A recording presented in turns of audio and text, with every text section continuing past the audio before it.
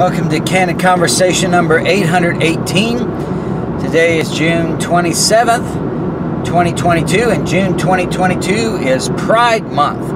And I think a lot of these things, they're just doing something politically. They'll say, oh yeah, we're celebrating Pride Month. They do it for one day, and then that's it. Okay, so we did our, we look good politically because we recognize the LGBTQXYZ people, but not us. It's not Pride Day, it's Pride Month. We're celebrating Pride the entire month. We're going to be proud. And so today, we're continuing. We've been doing it all month, and now we're continuing. We're going to celebrate Pride. We're proud today of Jesus overcoming temptations.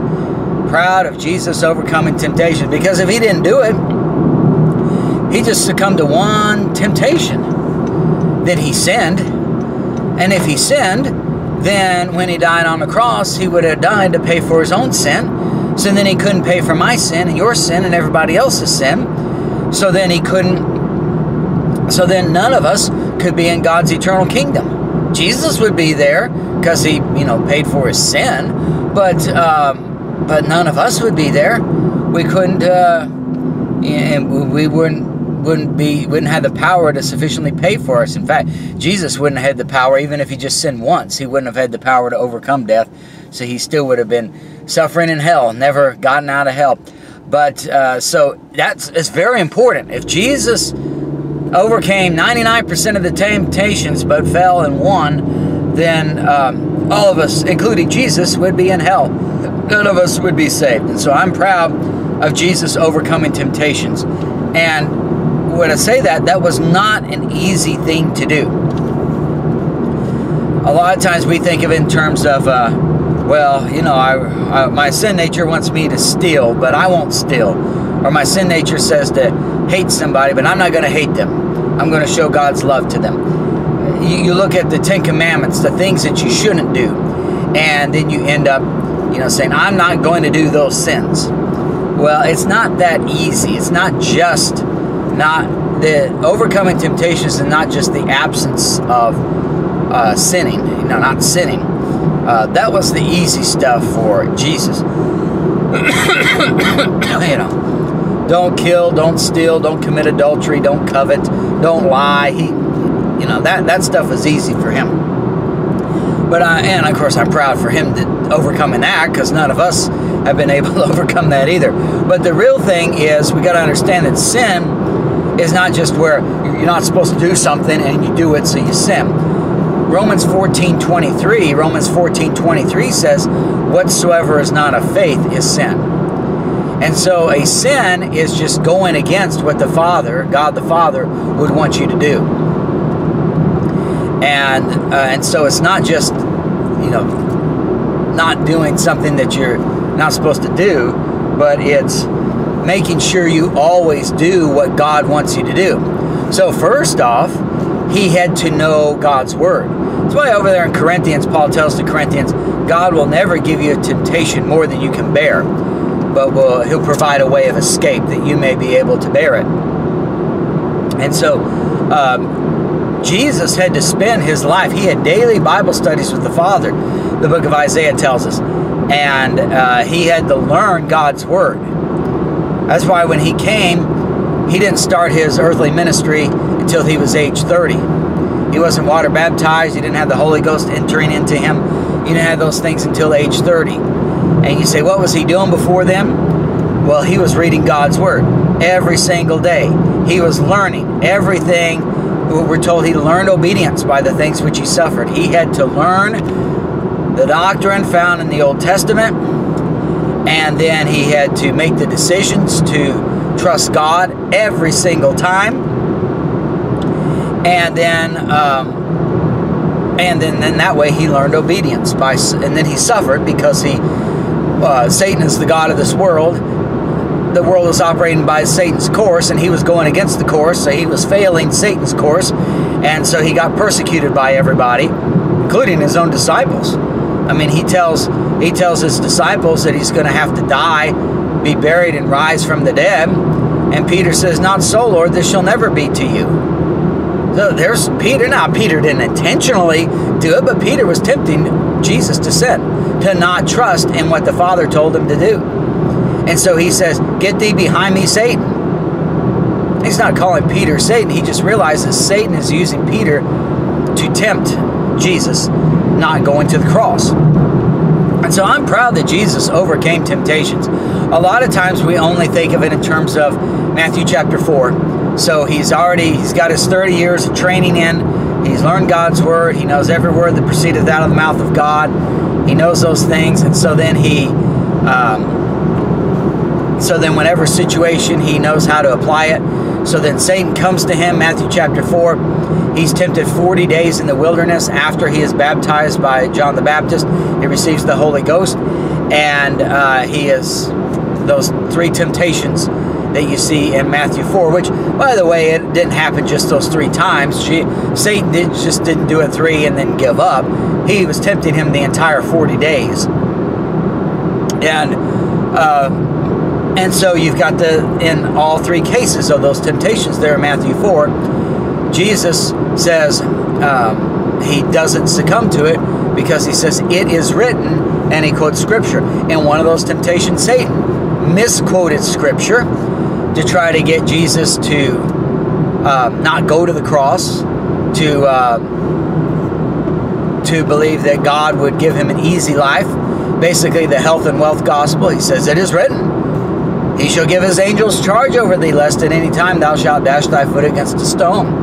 But "lest at any time" is not in the original.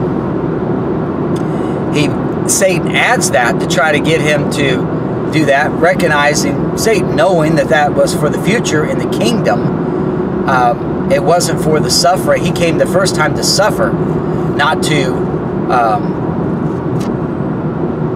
be the king, but to suffer, because Jesus said, "My kingdom is not of this world." So he had to defeat the king of this world, Satan, defeat death and hell, and then later on, his second coming, he'd come as king. But his first time, he was coming to suffer. But Satan tries to apply the second coming, the glory that should follow, apply a verse that applies to the second coming, applied to his first coming, so that he would believe the health and wealth gospel rather than believing that he needs to suffer at his first coming. And Jesus does not succumb to that. He quotes Scripture. So a lot of times we think of that and say, okay, he was tempted 40 days and he didn't succumb to the temptation, and so then that was it. But no, he continues to be tempted, and the temptations get harder. Remember, God will not allow you to be tempted more than you can bear, but make a way of escape. Well, the more sound doctrine he gets in the inner man, remember, he learned obedience by the things which he suffered.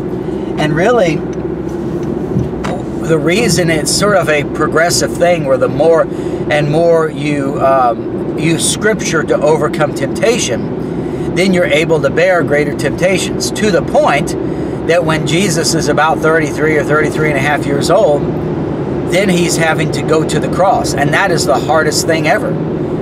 He prays in the garden, "Father, if it be possible, let this cup pass from me. I know that I'm supposed to go to the cross, but no man yet ever hated his own flesh, but nourisheth and cherisheth it."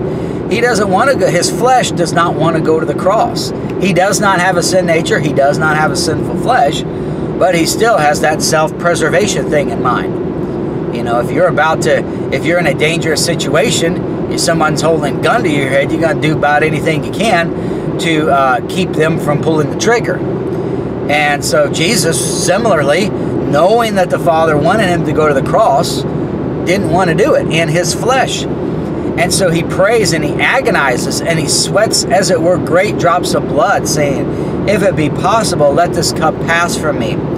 But finally, in the end, knowing that this is the only way, he says, "Nevertheless, not my will, but thine be done."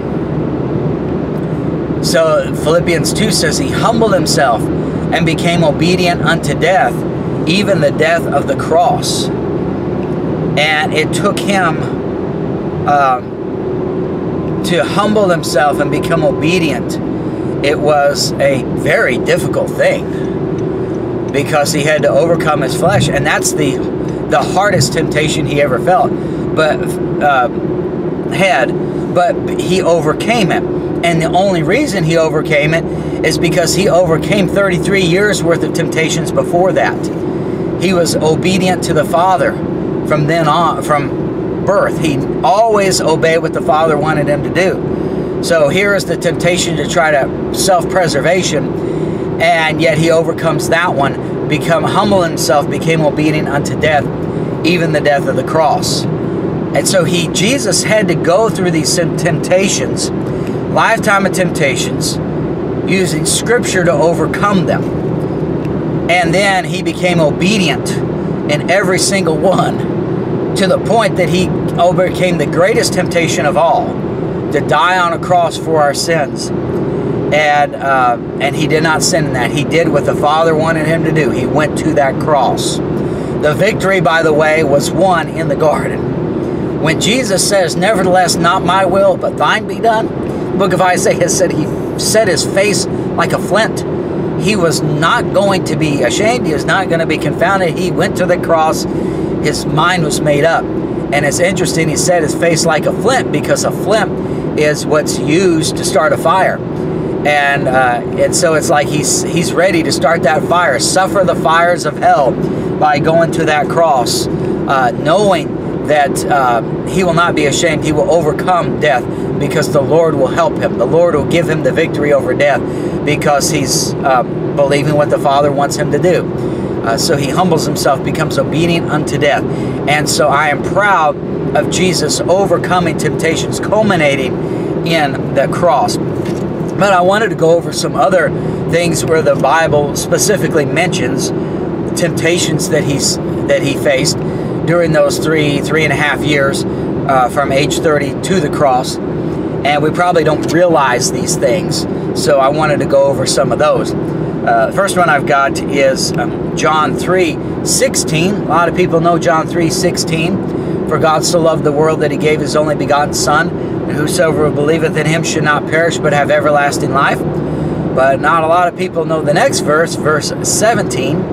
"For God sent not his Son into the world to condemn the world, but that the world through him might be saved."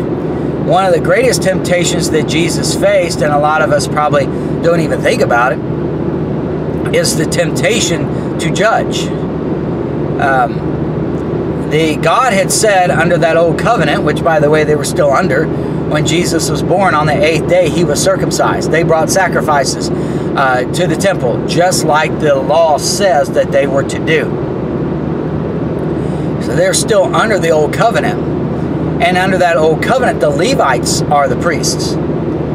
And Jesus was of the tribe of Judah, so he wasn't born a priest. He didn't have the right to judge according to the law because he wasn't of that tribe. Now, he is of a higher order, the order of Melchizedek, and that is the judging tribe under the new covenant.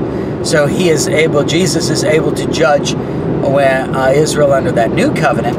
But under the old covenant, he doesn't have the fleshly qualifications. But because he's of Judah and not of Levi. But he knows a lot better than the Pharisees. He knows God's word, and he judges fairly. Jesus told the Pharisees, Matthew 23, he says, "Woe unto you, scribes, Pharisees, hypocrites, where you tithe, you give tithes even down to your spices, but you omit the weightier matters of the law, justice, mercy, faith. These you should have done and not left the other undone." So the Pharisees are not judging like they should. They're omitting the weightier matters, justice, faith, mercy. And so Jesus calls them out on that. And so Jesus knows he would have judged correctly. If Jesus was in that position, he would have judged correctly. But the thing is, he's not in that position of judge. I think of it sort of like, let's say, a judge in tennis. I remember John McEnroe. He was always complaining and yelling because he'd say the umpire made a bad call. Chalk flew up on this one. It was in. It wasn't out. You said it was out, but chalk flew up, so I know it hit the line. It's in. Well, he was probably right. But it didn't matter because he wasn't the judge. He was the player at that point. So, later on he could become a chair umpire if he wanted to. But since he's not in that position, it doesn't matter if he's right or not. He has no right to tell that umpire that the ball was in, even though it was in, because the umpire has the authority to judge, not John McEnroe. So you can think of Jesus like that. He's the player. He's come. God sent not his son into the world to condemn the world, not to judge it, at least the first time, but that the world through him might be saved. He was sent to bring salvation. And you know, he knew the Bible, and he knew that the Pharisees and the Sadducees were not judging as they should have been. They were giving bad judgment. It was a great temptation then to pull an old John McEnroe and say, what are you doing to these people here? That's an unfair judgment. And especially, you know, he wants to stand up for the people. He doesn't like how they're being unfairly judged. But yet, he's not in that position yet. Now, at his second coming, he will. But at his first coming, he wasn't. That was a very big temptation that most people don't think about. It wasn't the temptation to steal or kill or lie or commit adultery. The great temptation that he was facing was that Jesus was not in the position to judge at his first coming. But yet, he was the best judge there. He knew how to do it. And he saw multiple accounts of injustice by the judges. And yet, he didn't do anything. A great example of that is the woman caught in adultery, John chapter 8. The Pharisees bring a woman to Jesus and says, this woman was caught in adultery in the very act. The law says to stone her. What do you say? That was a temptation. John 8 verse 6. It says, this they said, tempting him, that they might have to accuse him. He's not in the position to judge at his first coming. Now, if you're going to go by the law on that, the law says that if a man and a woman have sex, and in this case, let's say the woman, it sounds like, is married, and she has sex with a man who is not her husband. What the law says about that is that in that case, the man is to be killed because he committed adultery. Now, the woman, you have to find out, well, what's the circumstances here? If the woman was overpowered and she was raped, well, then you don't kill her. And so the law says that if she's out there where nobody could hear her, she's out in the country, then the law says, let's give her the benefit of the doubt, saying that maybe she tried to get away and she couldn't. And so if she's raped out in the country there, or has sex out in the country, no one's around, well, we don't know if she was raped or if it was consensual. So let's give her the benefit of the doubt and let her go free. But if it was a consensual thing, it's in the city, people were around, she could have cried out, people would have heard her, and no one did, then she must not have cried out, therefore both the man and the woman are to be killed. So that's what the law says about it. But you notice, that's why it says they were trying to tempt him, because if the woman was caught in the very act of adultery, then the man would have been caught in the very act of adultery as well, and the man isn't even mentioned. So really, the law in this case would say, well, you're trying to trick us. You got to get the man too. And let's judge the man, and we'll judge the woman at the same time. But if you don't have the man here, then what are you doing? But Jesus, of course, he's not in that position to judge. So what he does is he stoops down and he writes on the ground. And what he writes, we don't know, but it was just that he wasn't in a position to judge because he's not a Levite, so he's not authorized to judge in those matters. And he knows it's a trap, it's a setup.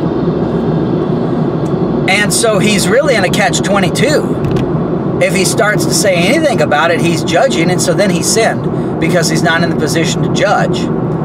And so, but at the same time, he wants he doesn't want the woman to be condemned when he knows that this is a setup, and where's the man in this?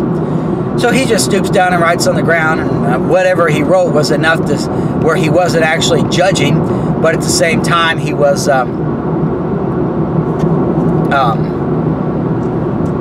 but basically trying to help the woman out, I think. So my opinion is he was writing down the events, what took place. As God, he would know those things. And so he would be there not as a judge, but as a witness. And he was writing them down on the ground. That's what I think. But anyway, you can see it's a catch-22. If he opens his mouth, he wants to help the woman out because it's a trap. But if he starts judging, then he's sinned because he's not to be a judge. Other cases of temptations. Matthew 16:1. It says that the religious leaders tempted him wanting a sign. Very easy to say, you know, hey, I'm God, I could do these miracles, let me go ahead and do this miracle. You want a sign, you got it. But the sign, he said, don't cast your pearls before swine. And these are swine, these are unclean people because they're unbelievers. And so at that point, since they've already rejected him as the Messiah, attributing his works to the works of Beelzebub, to Satan, then he couldn't give the sign. It would have been a sin for him to give the sign. Matthew 19:3, they tempted him, coming up with this, Sadducees asking, is it lawful to put away a woman, a wife, for any cause? Again, just a matter of the law. And trying to say, well, you know, God said in the beginning not to do these things, but because of the hardness of your hearts, God allowed divorce. So it was a very tough situation. All right, anyway, we're out of time. Thanks for watching.